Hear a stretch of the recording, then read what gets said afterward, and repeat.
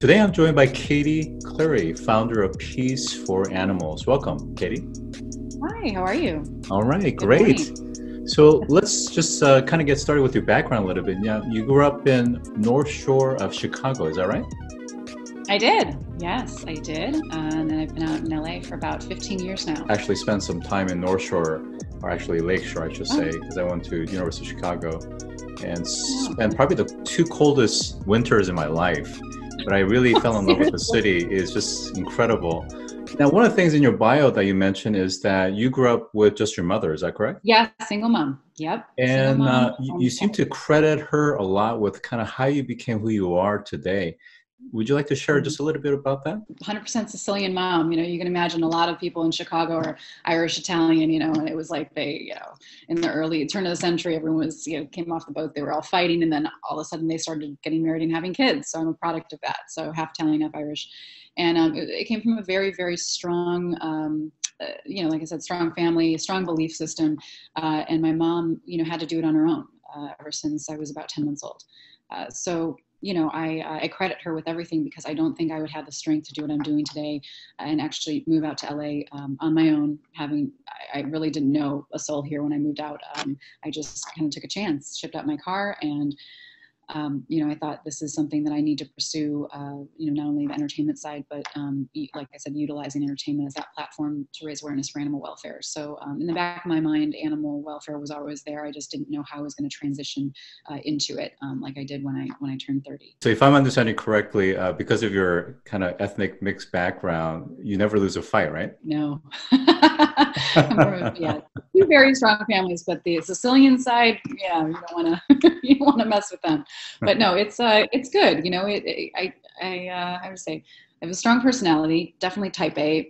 I don't let anyone, walk all over me, and I'm very opinionated in a good way. So, I think there can be good and bad with that. Totally understand. Well, I'm originally from South Korea, and my only family was my mother up till about age 13. And most people don't know that. But I think one of the things that's benefit to having your mother as your primary caregiver, at least for me, was that I feel that I'm much more understanding and empathetic towards the opposite gender. And I understand their perspective.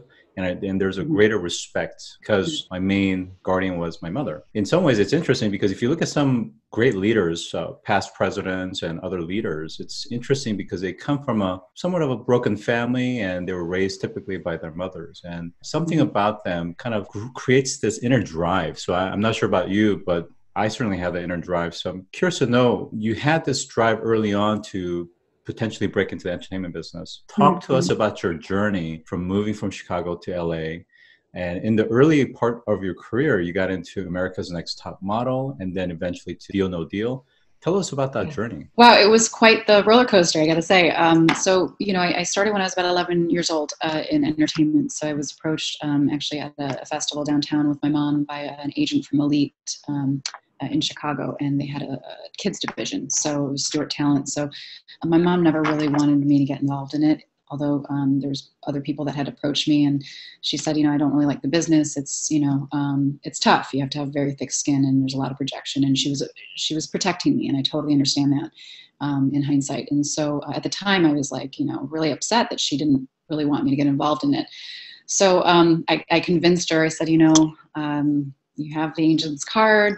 Can we go see her, and do a little meeting and meet and greet? And she did agree after I begged her. And then I got signed with Stewart Talent when I was very young, and that's kind of how my career began in Chicago. And then I would travel a little bit here and there, but my focus was always school. And my mom always wanted to make sure that, I didn't lose that, that focus in my life, because she knew that, if something fell through, that I would always have a backup. I would always have school to be there, and especially college. She always wanted me to finish college.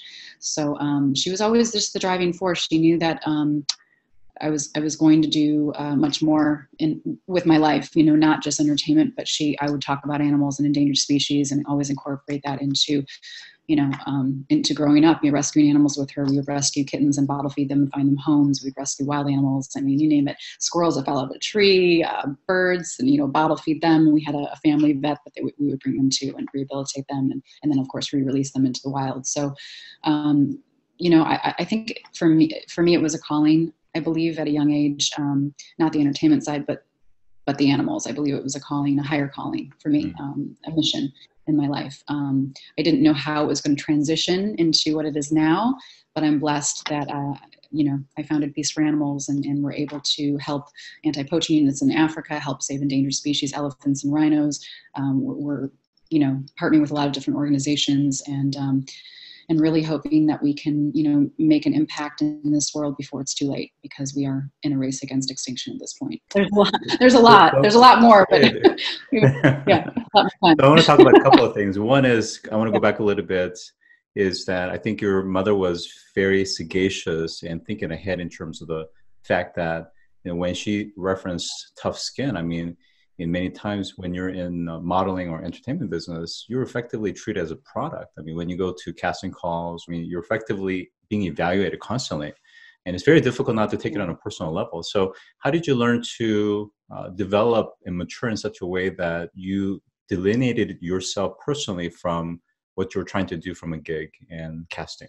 In the beginning, a lot of these agents, I'm not going to name any names, but they know you're young and they like to take advantage of young girls. And so I think from a young age, I was always very confident in who I was. And I saw other people getting taken advantage of, and I would step in and I said, you can't take this. You have to stand up for yourself. You have to do what's right, and you can't let people step all over you because you're a young female and that just began in this business. I mean, that's what they're looking for. These people, not only that, but photographers, and you hear the stories. I mean, I'm sure you've heard a million stories of what happens.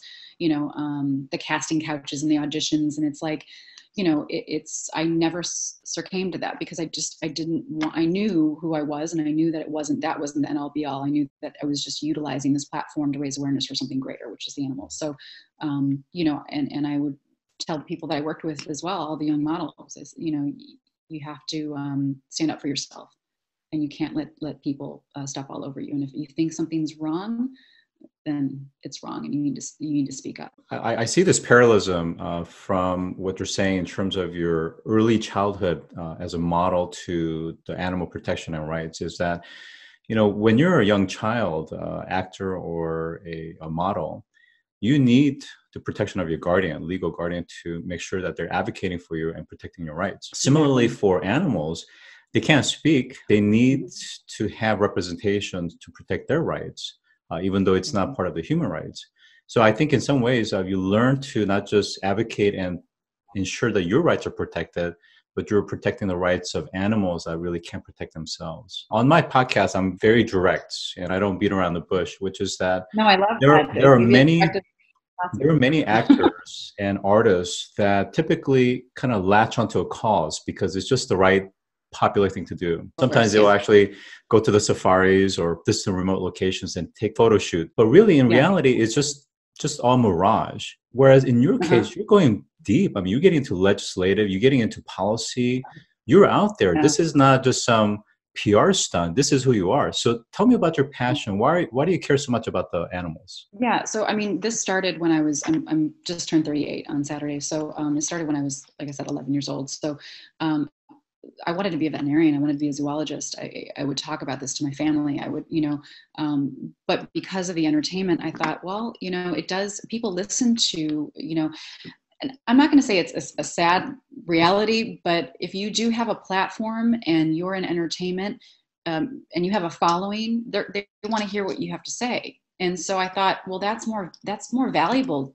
I can really use that. I could go and, and like I said, pass legislation. I mean, I had no idea it was going to be to this level. And I'm so blessed it is, because I think that that's really where you make the positive change. I mean, whether it's on a state level, California being the 5th largest economy, I really think that if you can pass legislation in California, it will translate to other states. So I was actually, originally it was just endangered species with Peace for Animals. It branched out into the plant-based movement, climate change. There's a lot of other things that we work on.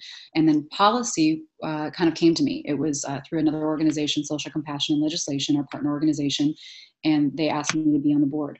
And, they said, we would love to have you speak. I was on Deal or No Deal at the time, and it was my first introduction into it, and I had no idea, 8-9 years later, it would lead to this. And we've passed several bills in the last couple of years that have really made a big impact, not only on a state level, but on a national level.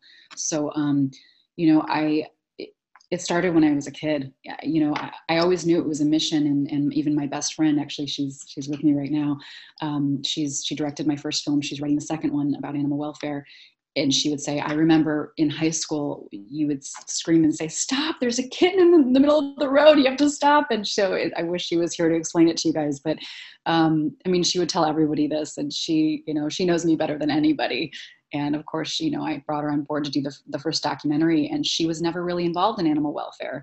And I said, this is your background, Kristen. She majored in, directing and theater. And I thought, you know what, you're so good at it. I think that you would be perfect for it.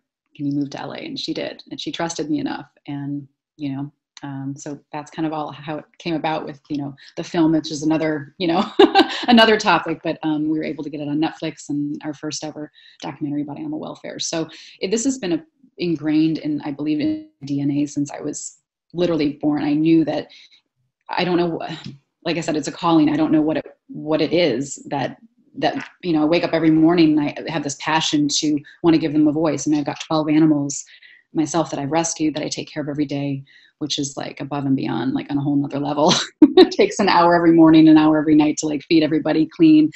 So when I mean I live and breathe this, I literally live and breathe this. The entertainment is a perk, and it's a platform. So that yeah. is, I That's a don't long know what answer. to say. I mean, 12 animals. Tell me about your family members. That's the long answer. Yeah. I've got 9 cats and 3 dogs. But there's always, kittens here and there, bottle feed, and then find them homes. One of my partner organizations is Eastwood Ranch, Allison Eastwood.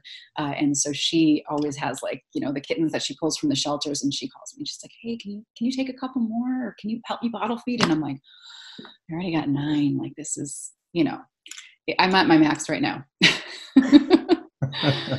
Are cats afraid of cucumbers? I have not tried that, but I've seen the videos, and it's pretty hysterical. So I might want to, yeah. I don't want to freak them out too much though, because they'll be like, all 9 of them, they're just they're very funny. Their personalities are just, I love cats. That's actually how this all kind of started, was cats. So yeah. I think what's really compelling are stories. So if you could kind of recall a particular story of an animal where you heard about that situation, you just felt really just that compassion towards that animal. When we were filming the documentary last year in Kenya, in South Africa, actually, we visited the Care for Wild Sanctuary.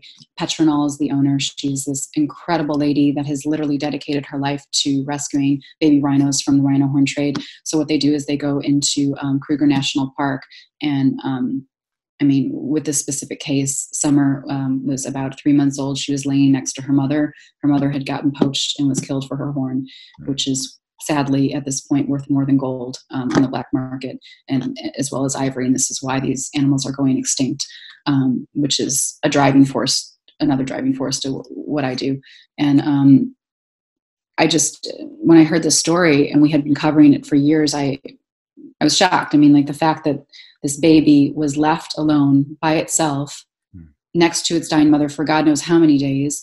And then these angels, Petronal and the Care for Wild team, swoop in, take the baby, and then dedicate their lives to rehabilitating these animals, and then eventually doing a soft release back into the wild. And then, they find their groups and their families. It's just, I can't describe to you the pain when I met Summer.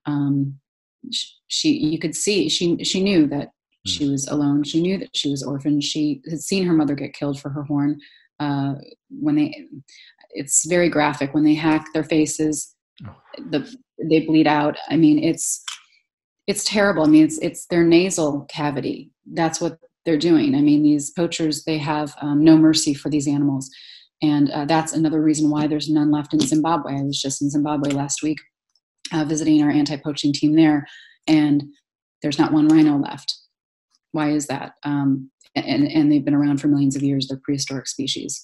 So this is something that I would say Summer's story, when I met her and I felt the pain when I put my hands on her head, and she was put her head down and was smelling me, and she was just a tiny, tiny baby, and she just almost lost it. It was just like she totally gave up hope. And I said, you know what, it's stories like this that this is the reason why we have to be their voice. This is the reason why we have to speak out, because if we don't, we're going to lose them very soon, like the next 5 years.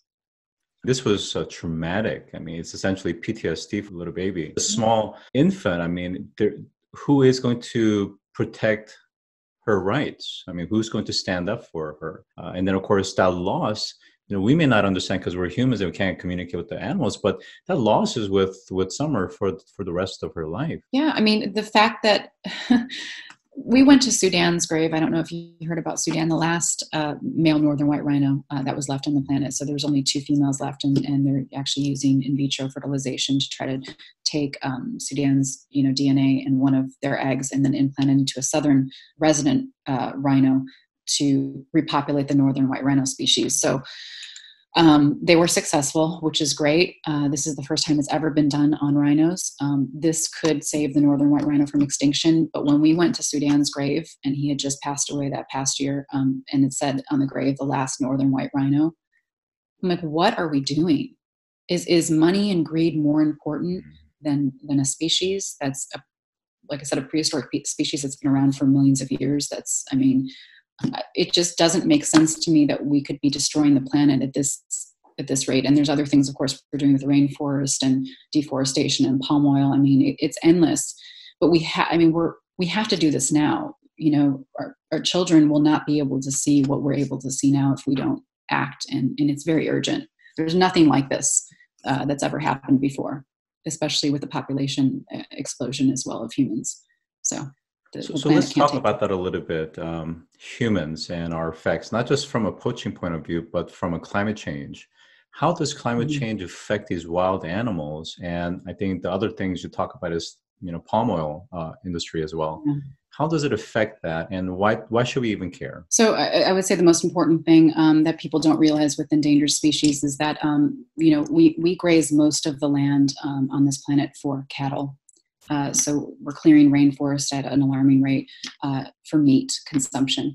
So if people just reduce their meat or try a plant-based diet, there's so many great alternatives like Beyond Meat and Impossible Burger. And I mean, you wouldn't know the difference. And it's made from plants.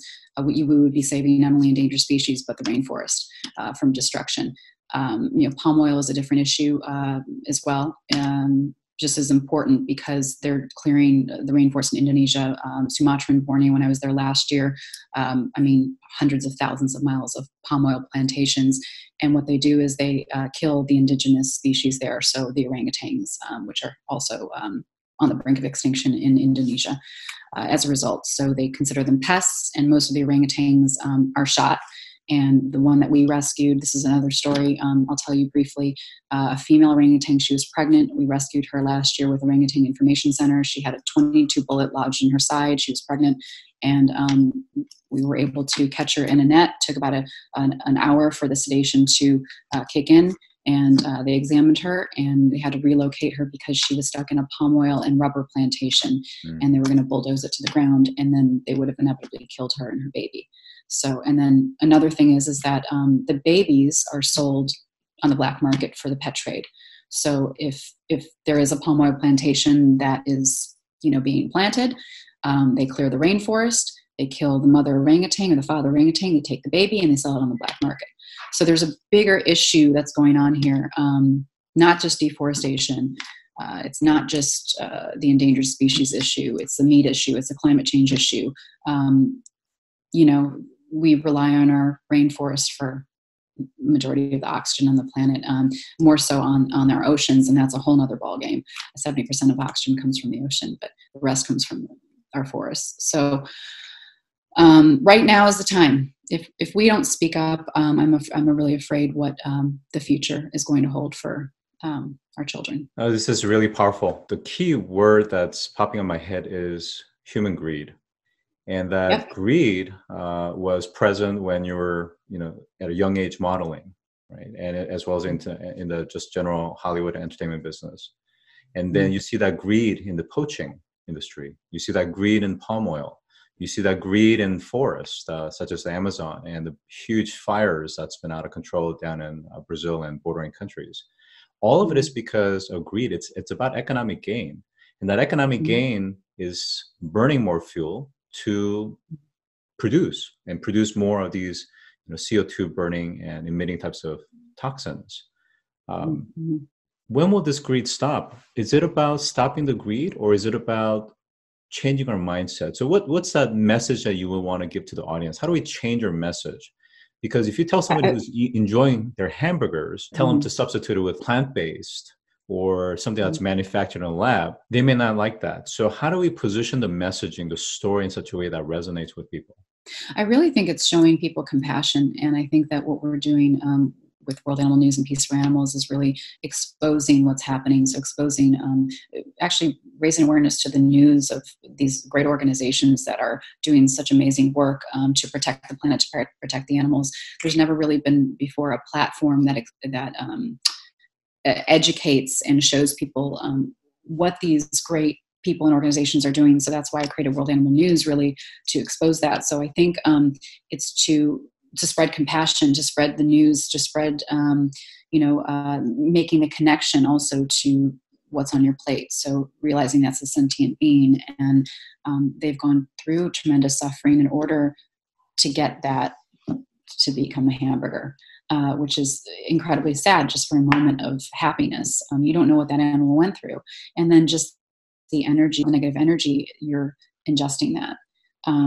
So, I also believe of course we're all energy. So I believe in eating life, not death. And so I think that really just making that connection in simple things. And it's not just to what's on your plate. I believe it's to everything, to your pets, to wild animals, to being compassionate towards each other. Because if we can't be compassionate for one another, how are we going to be compassionate for any other living being in our planet?